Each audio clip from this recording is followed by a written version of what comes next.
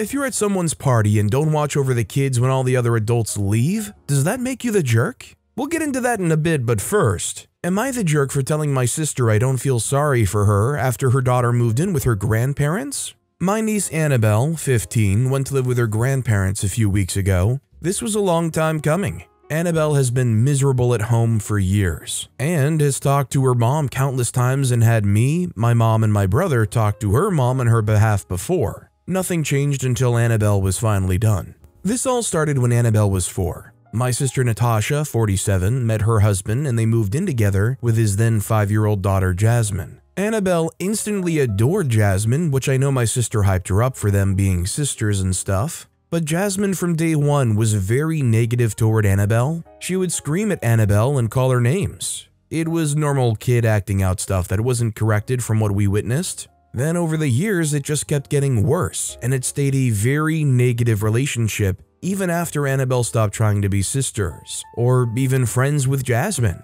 Jasmine was with her dad way more than her mom. Her mom, like Annabelle's dad, was a bit of a deadbeat, though at least she knew her mom, where Annabelle has never met her dad. Whenever we would see them, Jasmine would have no problem playing with other kids, even other kids in our family. But she would tell Annabelle she couldn't play, or she would blame Annabelle for making her stop playing with the others. My brother's kids would come and tell us what was going on, and neither Natasha or her husband would say or do anything. My mom went over a few times to say it wasn't nice to exclude kids, and Jasmine would say she hated Annabelle and wanted her to go away. This all bled into school where Annabelle was bullied by Jasmine and some of her friends. Still, nothing was done. Natasha dismissed everyone who mentioned it to her. She would even ask Annabelle if she really wanted her to be unhappy and single again, or why couldn't she accept that some sisters won't always like you. She would ignore when Annabelle told her that Jasmine never liked her. We did our best to be supportive of Annabelle, and we even tried to figure out if we could help things with her and Jasmine.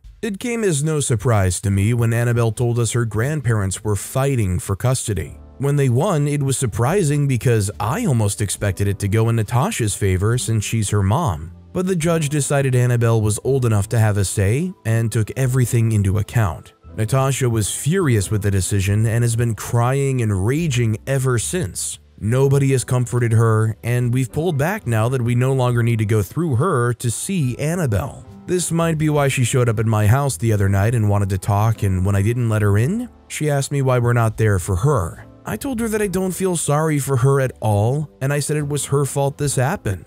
Natasha called me a bench and stormed away from my house. She sent me a text yesterday saying I should still be there for her. Am I the jerk?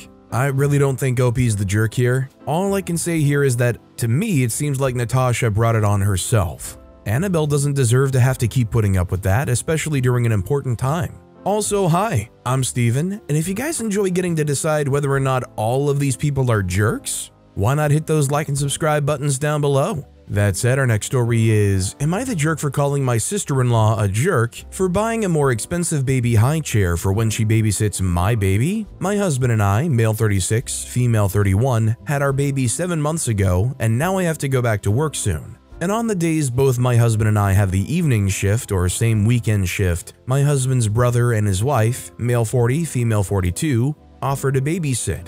They are child-free and work 9 to 5 and no weekends. Yesterday I was visiting and she showed me how she prepared their apartment with safety things, and she had also purchased a baby chair, a $1,000 baby high chair. I was appalled because the one I have is a $30 one. I told her that she was the jerk for having a more expensive chair for my child at her place when I have a $30 chair. She just shrugged and said that she was thinking about the rest of her interior and wanted a beautiful piece because it'll be in the kitchen for a long period of time. I was furious and left, but my husband wants me to apologize for being rude? How am I the rude one here when she obviously overtopped us with our own child? I mean, it's just a chair. I mean, yeah, it's a lot of money for a chair, but I don't understand why OP's being so upset. Are they afraid their 7-month-old baby's going to be like, you know what? I want to hang out at auntie and uncle's instead of staying here. They've got a nicer high chair. Like, what's the actual problem here? Honestly, with the childcare that you're getting from them, you should be thrilled that they're going out of their way to buy something so expensive to watch your kid. You should be thanking them for even considering spending that much on your kid. Our next story is, am I the jerk for telling my mother-in-law to stay out of things that don't freaking concern her? My husband and I took some time out from his mom last year because she was interfering into my personal business that had no impact on her whatsoever. The gist of what happened is, I was contacted by some biological family members of mine, my late father's parents and 2 of his siblings. They had reached out to say they regretted letting me and my younger sister go into foster care when we were 6 and 2 after our parents died. My sister died in foster care, and then I was left totally alone with no family. So having these people reach out now that I'm 29 and haven't seen them in over 2 decades, it ticked me off. The reason for them not taking me is I was my father's affair baby. He was married with kids when he and my mom started an affair, and his marriage to his ex-wife only came to an end when my mom was 6 months pregnant with me. The fallout meant that my father was hated, understandably, but so was I, and so was my sister when she was born. I have very vague memories of his older children, and none of them are pleasant. My father's parents and siblings all sided with his ex-wife and the children once my parents died and decided foster care was the only place for us since we had nobody on our maternal side. My mother was a foster kid herself. I saw my grandparents and aunts and uncles at my sister's funeral, but she was buried by the state since none of them claimed her body, and I was just a child myself. So I couldn't. I had no desire to welcome them into my life or to forgive them and form a relationship. My mother-in-law started making comments that I should give them a chance or I'll regret it. She said, "How am I ever supposed to know my siblings if I don't make the effort?" My husband told her to stop. I even told her my siblings weren't part of the group who reached out, and from the limited info I heard, they have no interest in establishing anything with me, and it sounds like they feel like I should have died with my sister. Mother-in-law said it didn't mean I shouldn't try, and then she wanted to know their names so she could talk to them. After her not letting up despite my husband telling her multiple times, we decided to take that break from her.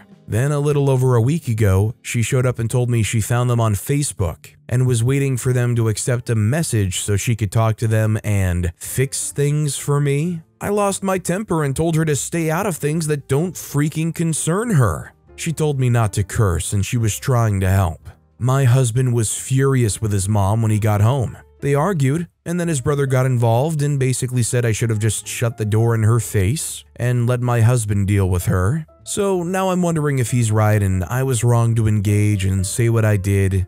Am I the jerk?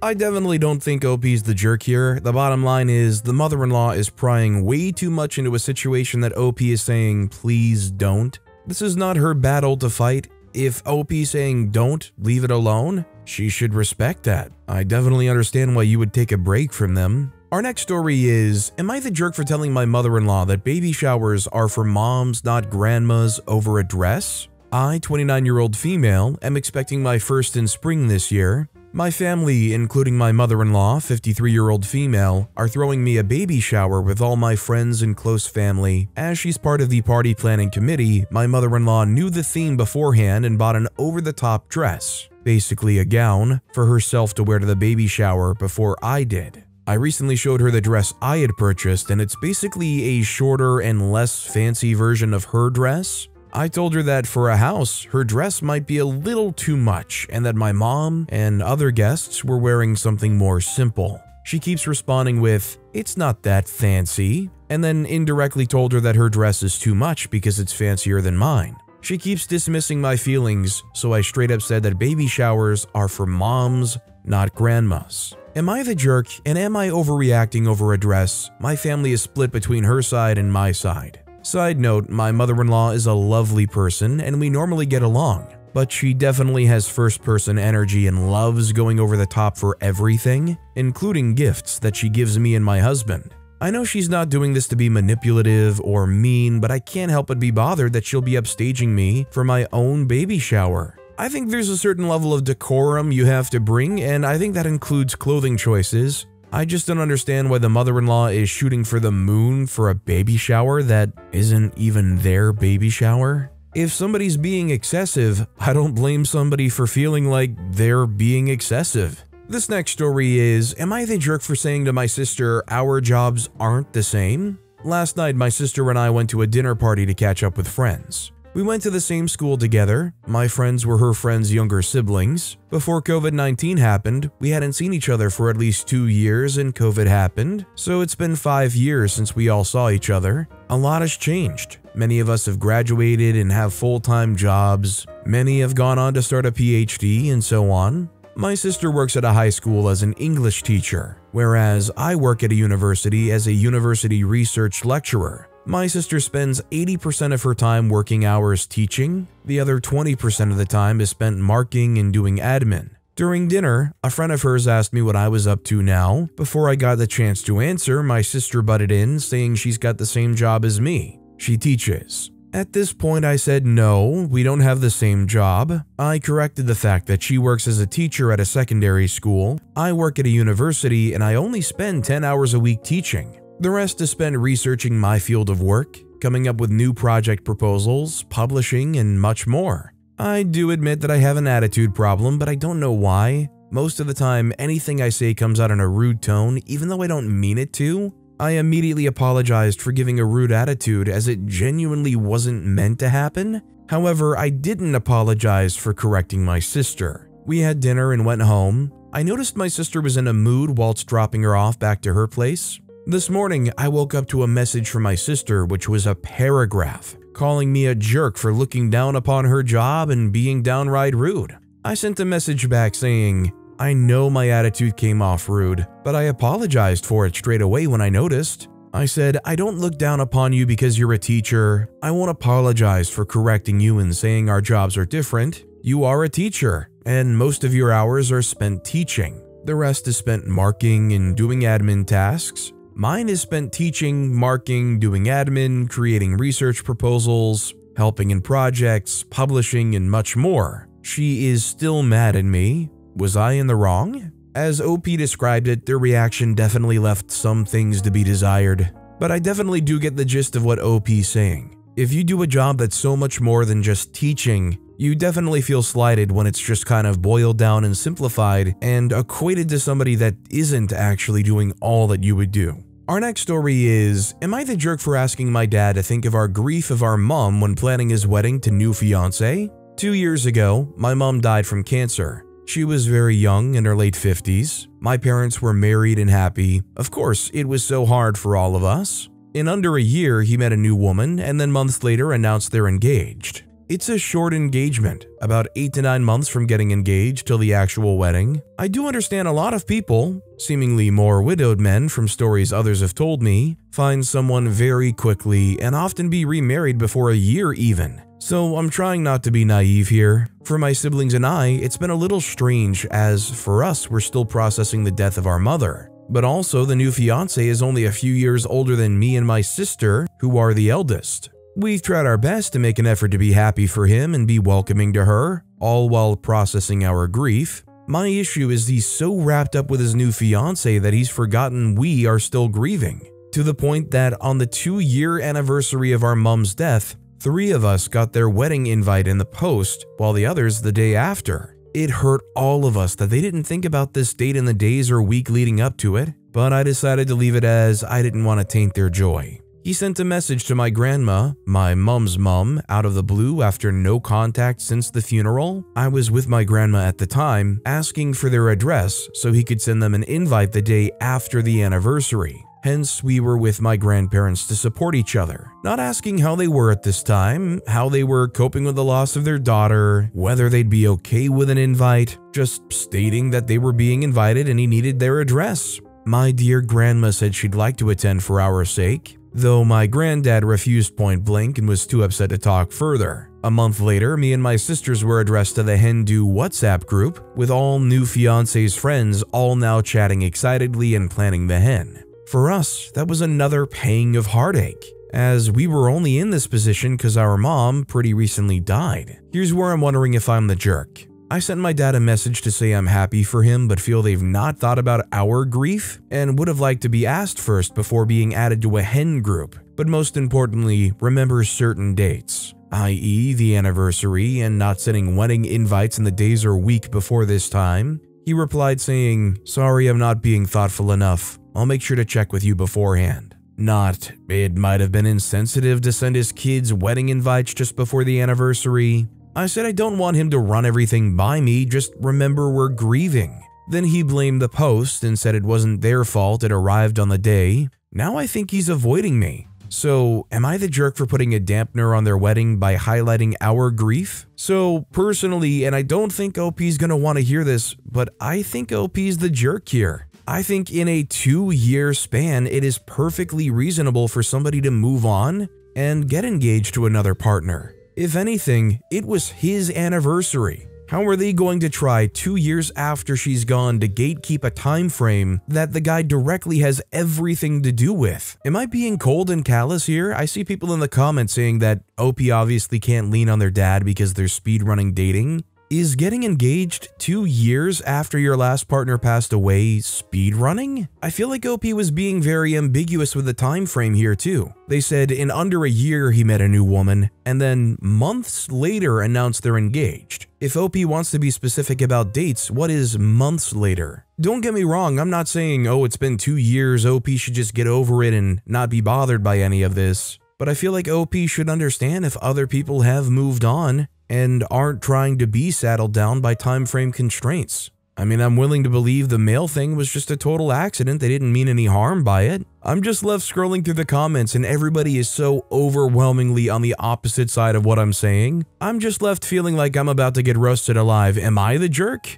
Our next story is, am I the jerk for not telling my former fiancé I bought her dream house? 10 years ago, my fiancé left me, 38-year-old male, a few weeks before our wedding. We grew up in a small town. We were friendly, went to the same school, but we never were in the same clique. She was one of the popular kids and I wasn't. A few years after college, I moved back home when my dad got sick. I found a job in my field about 45 minutes away from home. I would help take my dad to his chemo appointments. It was during one of those appointments I ran into X. She was now a worker at the hospital. One day while waiting, I asked her out. It turned out we shared a lot of the same interests. It seemed like our relationship was going great. About a year or so into dating, X and I moved into a rented house together. The following year, I proposed. We began looking for a house. X always wanted to live in her grandparents' house on the lake near our town. Her family was forced to sell the house when her grandparents died because of an inheritance dispute. 6 months before our wedding, a chance event happened.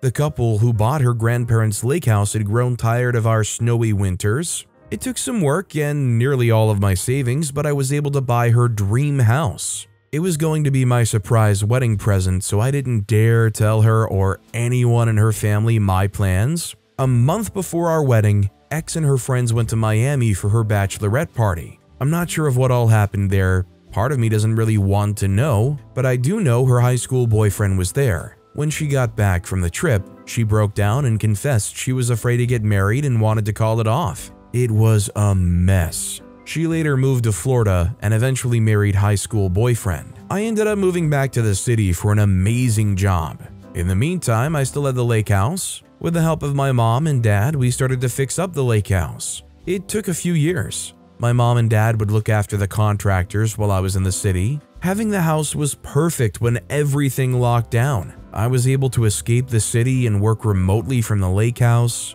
I now live here full-time and work remotely. This summer, we had 4th of July at the lake house. My sister-in-law used photos from the lake this summer in her Christmas card. One of those cards made it to X's cousin. The cousin recognized the house. The Saturday before New Year's, X's mother and sister were at my front door. After pleasantries and answering their initial questions, they made an offer to buy it. I refused. They were not happy. A few days later, I got a long text from X. This was the first time in about 9 years she has talked with me. She called me a butt for keeping this from her. Her family is blaming her for losing the house again. She then asked me to sell. I still have no intention to sell. Now her and her family are complaining on social media that this is some sort of revenge. Am I the jerk?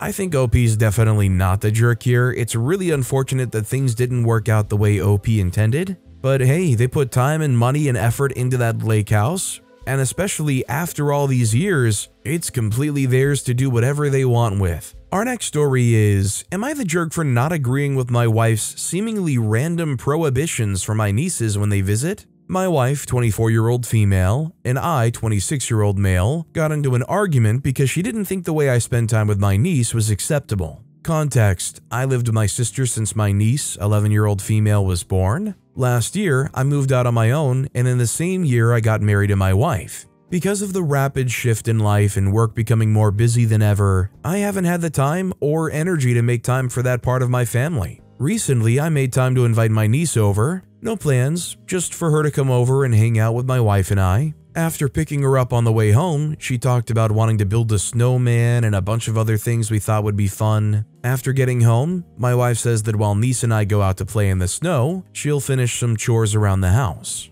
Before going out, niece sees my VR headset and shows interest, so I offer to let her play it before going outside. She says yes, so I start it up and she starts playing. 5 minutes pass and my wife comes into the room and asks why we aren't outside yet. I tell her that niece wanted to play VR first, so I let her. Wife gets upset, saying video games isn't quality time. I respond with, we're spending time together and niece is having fun, so why does it matter? Wife storms off. Soon after, niece and I do go out and make a couple of snowmen and snow angles, etc. And after playing in the snow for 30-ish minutes, niece asks to play VR again. I say yes, and she skips away to play VR in the living room. We switch back and forth trying to beat each other's score in Beat Saber and stuff like that. Fast forward, I drop niece back off at home and come back home, and my wife has a list made out for me when I walk back into the door. It's a list of things that our young guests aren't allowed to do while at our house. And on the list is no playing video games amongst other seemingly arbitrary prohibitions.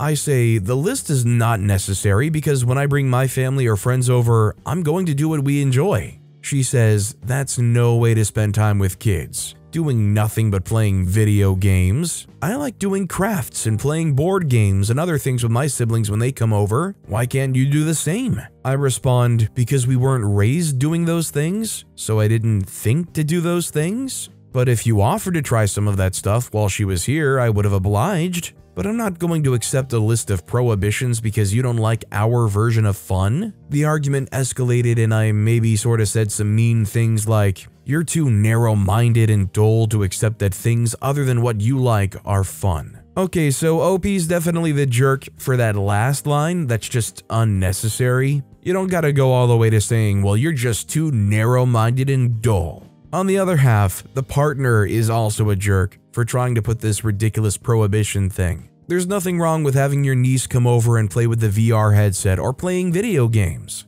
I think if you can have a friend or relative come over and you guys can sit down and play video games together, that's great bonding time. I don't think you can get enough co-op experiences like that in video games. I mean, just think about how many countless people in the world say some of their childhood memories they enjoy would be looking back to when they played Mario Kart with some relatives or something like that. Shoot, I'll have family come over and I'll play Monopoly with them on the Switch. I'd really like to know what OP's partner thinks of that loophole. Our next story is, am I the jerk for not paying attention to the kids at my niece's 4 birthday party when the other adults left the room without making me aware that I'll be alone with the 7 kids, which resulted in an injured kid? I, 35-year-old female, love kids. Always worked in childcare jobs. During gatherings of friends or family, I somehow always ended up in the kids' room, helping the birthday boy and his friends assemble the new Playmobil fortress because he asked me for help or something like that,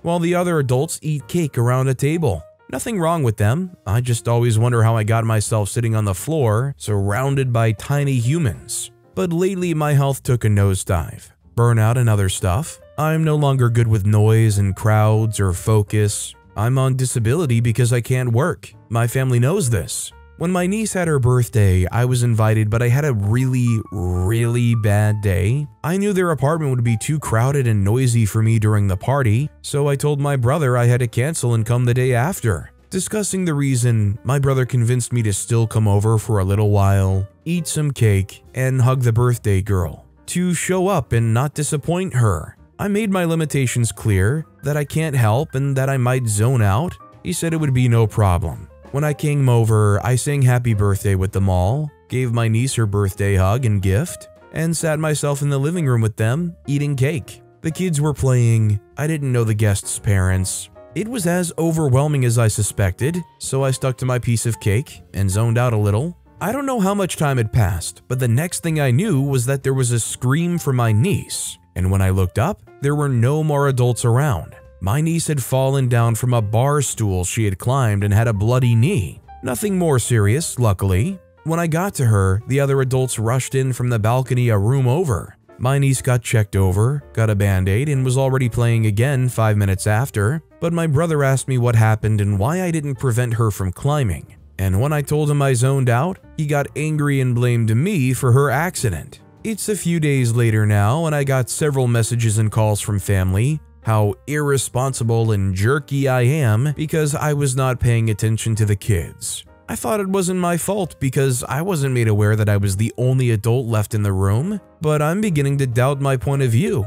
Am I the jerk here? I mean, it would maybe be one thing if everybody was stepping out and somebody said, "Hey, just try to keep an eye on the kids for a second while I'm stepping out." But nobody made anything aware for OP, and OP was in their own kind of bubble, their own little world. Definitely not OP's fault. This next story is, am I the jerk for telling my mom her husband went to his family to pressure me into asking him to be father of the bride for my wedding? When I got engaged, I, 24-year-old female, asked my mom if she would walk me down the aisle and have a mother-daughter dance during my reception. She enthusiastically said yes. We told my stepdad and he said he was happy for my mom. He and my mom started dating when I was 6. He moved in when I was 9 and they got married when I was 10. When mom first started dating him, she sat me down and told me he wasn't ever going to replace dad, and that if he ever pressured me to do something I was uncomfortable with, like call him dad, I could tell her and she would nip it in the bud.